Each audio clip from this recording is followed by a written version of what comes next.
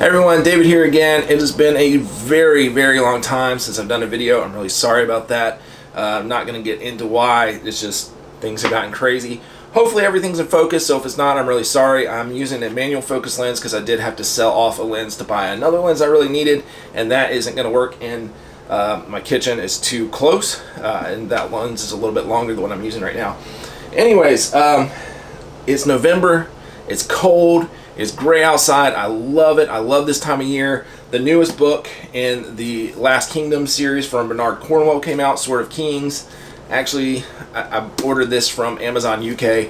I don't even think it's available in the US yet. I always order it from Amazon UK because I can't wait to read it. I've been a fan of this series since book 3, and that's book 12. But when that book comes out and I'm reading about the Viking invasion of England and it's cold outside, my Viking spirit starts to rise. And what better way to channel your inner Viking than with some mead? When people think Vikings, they think of Vikings with their mead horns, drinking mead and pillaging through the land. And so what I wanted to do is show you all how to make mead at home. Now, if you don't know what mead is, it's honey. It's technically honey wine. It's not really wine, but it's the closest thing. Some people will call it honey liquor, and that's not true. Liquor's distilled and wine's fermented, and this is fermented as well. You're also not going to be getting crazy high alcohol content. It's going to be 12 to 13% based on what you do, how you make it. I love mead. You can buy it at the stores. The problem is mead's quite expensive, and if you want to kind of try new taste profiles, it can get quite pricey, and it's a lot cheaper to make it home, and you can experiment with flavors that way on a fairly better budget than if you went to the store. It's about $30 if you're buying. We'll grab my wife's. If you bought a big bottle like this, you're looking at 30 or 40 bucks for kind of low-end stuff. But at home you can make quite a bit more. I have 2 batches. I have a cherry cinnamon, and then I have just a plain mead here, and I got 6 of these size bottles out of 1 gallon, and one of those size bottles is going to be about $9 or $10 at the store, and all told I'm only spending about $15 to make a gallon. So anyways, I'm going to teach you guys how to do it, and we're going to jump into it right now so that I don't ramble too much. I've done a couple things off camera just to kind of make this video a little quicker. The first thing you do, everything that I'm going to be showing you guys is listed below on links. If you guys can check that out, that would actually help this channel a lot. But the first thing you do is you make sure you clean and you sanitize everything. There's several different ways you can sanitize. You can use diluted bleach water, but if you do that, you have to make sure you rinse it off completely before you start doing it. There's a product called Star Sand that a lot of people use. If you really want to be on the budget, and I know I'm going to get yelled at for this, you can just make sure you wash it really well with soap and water. There'll probably be someone else that yells at me about that because that's not really looked too highly upon in the mead world, but it is what it is if you don't have access to the other stuff. So the first step is to get your materials, which is a glass carboy, some kind of airlock, a funnel is back here. You're going to have some kind of yeast. I use Lavalin D47. It's a really popular yeast. You can use other types of yeast as well, like champagne yeast, and your alcohol content will go up to about, I don't want to say 18% on a gallon, but it will go a little bit more, but it's going to be very dry. And of course, honey. And water. I highly recommend buying distilled water. Don't use water out of your tap. Everything, again, will be linked below except for honey. I highly recommend finding a local source of honey to be able to make your mead, just to be able to support beekeepers in your area. Plus, if you have a local source, you know it hasn't gone through a whole lot of processing. You want to use as close to raw honey as you can. You don't necessarily want to use it right off the honeycomb, because then you have to boil it and get all the impurities out. But, you know, local honey is really not hard to find in most areas. So another thing I did off camera here is I put a little bit of distilled water in it in a measuring cup. I put it in the microwave and I got it up to, the pack recommends, what, 95 degrees to 98 degrees. And then you put the yeast in it and stir it up, and that rehydrates your yeast. and then you kind of let it sit for a little bit to kind of rehydrate before you mix it in. And then I have honey sitting in a pan or a pot of warm water. You don't have to do that, but warm honey pours a lot easier than cold honey, obviously.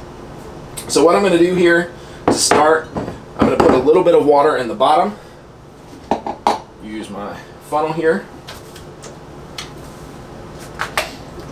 I'm not going to put too much.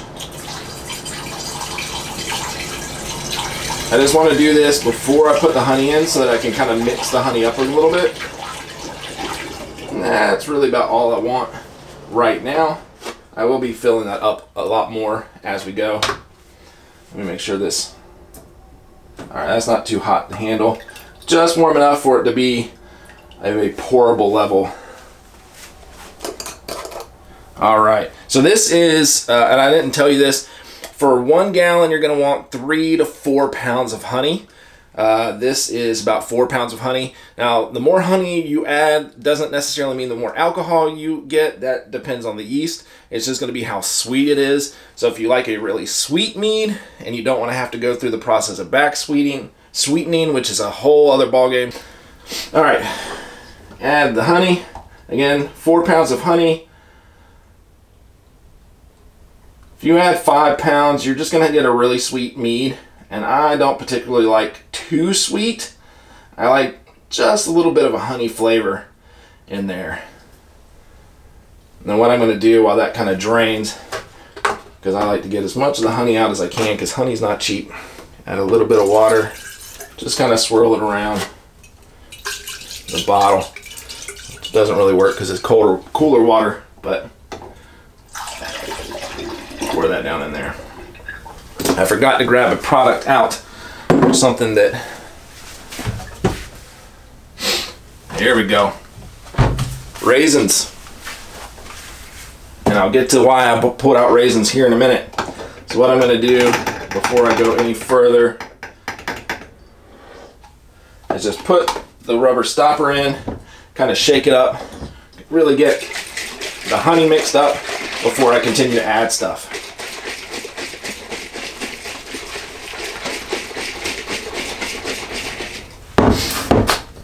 That's good. Pull that stopper out. Now what I want to do is I want to bring the water up to, there's writing on the carboy that says 1 gallon. I kind of want to fill the water up to there before adding the yeast.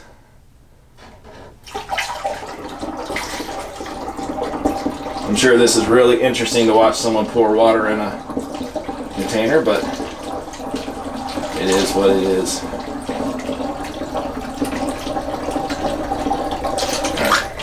So that's where I want to stop the water, because now I'm going to be pouring the yeast in. This is rehydrated yeast. It kind of has a milky look to it, and it smells like bread. It smells really, really good. I'm going to go ahead and pour that in. I'm going to, well, don't drop that.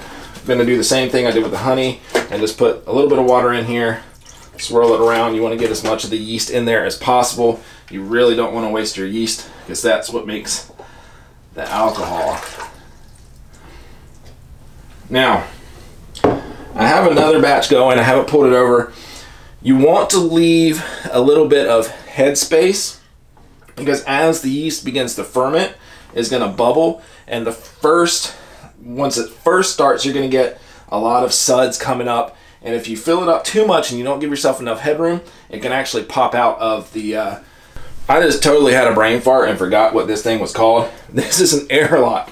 You want to leave a little bit of headroom, because if you don't, and that it starts to ferment, the yeast starts fermenting, and it's going to create carbon dioxide, and it can actually blow out through the airlock. It can be a hot mess all over your ceiling. It's not going to explode. You don't have to worry about that. It's just going to be messy coming out of the airlock. So I've got my yeast in. Before I add more water, I might want to add a little bit more than this, but before I do that, I'm going to pull out the raisins. Raisins are a good natural yeast nutrient. Even though yeast eats honey and sugars, and that's how it ferments, it still needs nutrients. Now, there's a lot of chemical nutrients you can buy, and there's a lot of debate of whether raisins actually are nutrients for yeast or not, but I can tell you from experience that I forgot to add raisins, and it took 3 or 4 days for the fermentation to start. When I add raisins, it only takes anywhere from 12 to 24 hours for the fermentation to actually start. So you just want to throw in a few of these. Don't need to add too many. Definitely don't need to add the whole box. That's about it.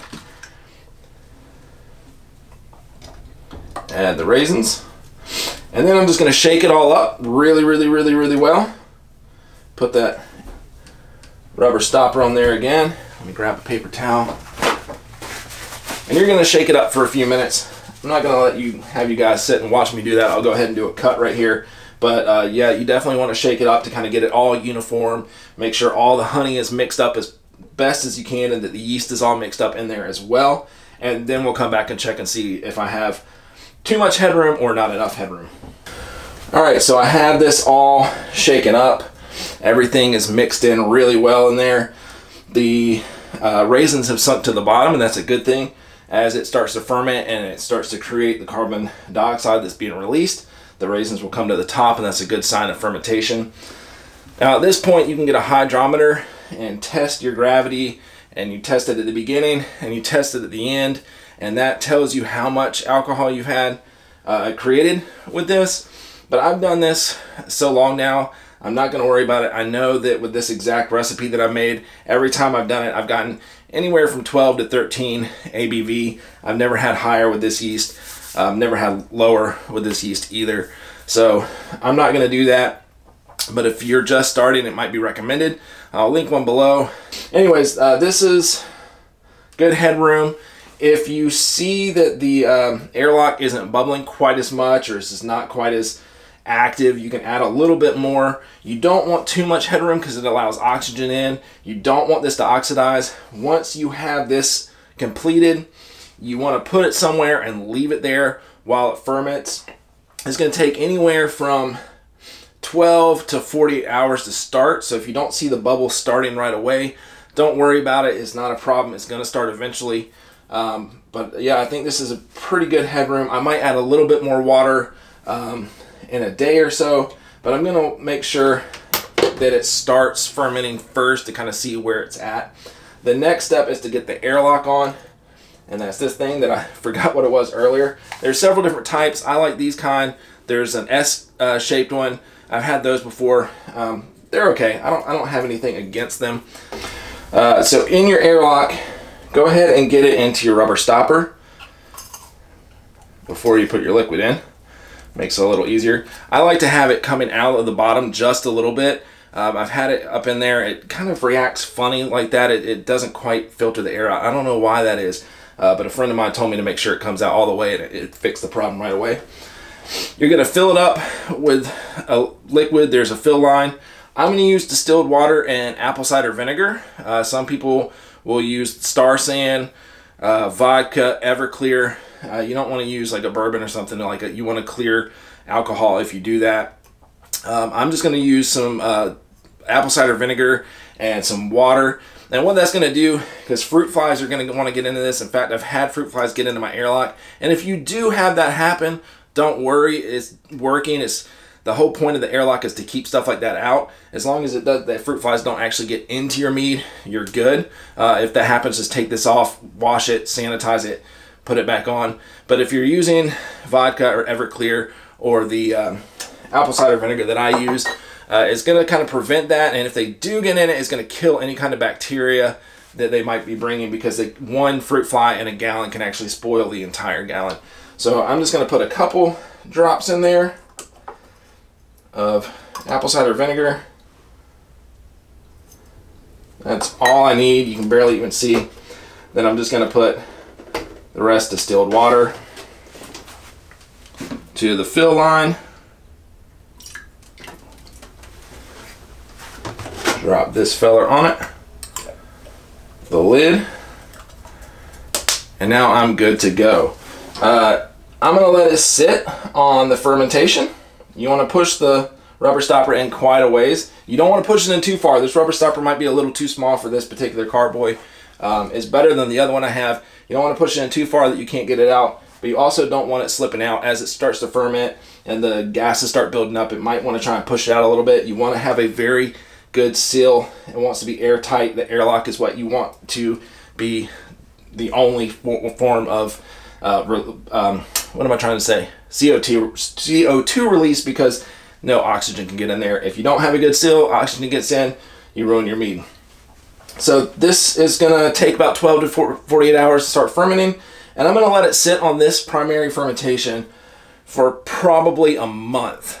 And then I'm going to rack it into another carboy, and that's when I'm gonna add my flavors. Now I'm not gonna make you guys wait a month until I do that. I have another batch that is actually just about done, and I'm gonna be putting juniper berries and some cinnamon in it, and I might go get some oak pieces to put in there. I'm not quite certain. And so in about 2 weeks we'll revisit this project, but in that time there's gonna be some other project kind of going along with this. I'm calling it the Suburban Viking. For everybody that loves Vikings but really can't get out into the woods, there's still really awesome things you can do at home that the Vikings inspired.